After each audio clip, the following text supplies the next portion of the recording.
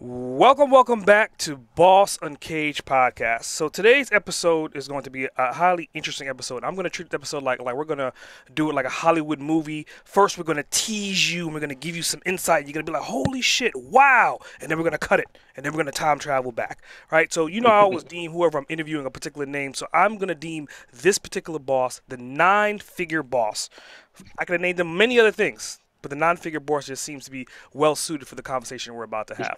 So, Alex, why don't you tell the audience a little bit more about who you are? So I'm Alex. Founded a business called Content Cal here in the UK. I've been in the social media marketing, kind of content marketing game for 10 plus years. Scary to say that already.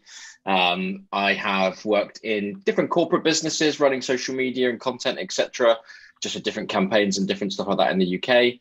I then started a social media and content marketing agency over here, working with clients of all shapes and sizes, from like really big businesses right the way through to like micro SMEs and stuff like that, building out Facebook ads, building out websites, building out social media campaigns, etc., for all those different brands, growing their presence, etc., trying to drum up business for them or grow awareness or whatever it might be.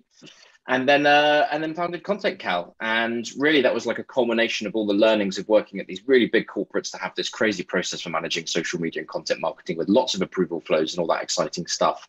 But also working with, like I said, very small businesses that have the same process but just on a micro level, and built Content Cal to kind of solve all the challenges that those different businesses, different people have in like building a great online presence, which is just so important nowadays, obviously, to growing a business, growing a personal brand, whatever it might be. So yeah, scaled Content Cal over a sort of a 5-year journey from 2016 until last year when we were acquired by Adobe. So it's been a wild ride. But based in London, UK, love traveling, and yeah, like I said, been in the sort of the social media content marketing game for 10 plus years and still learning.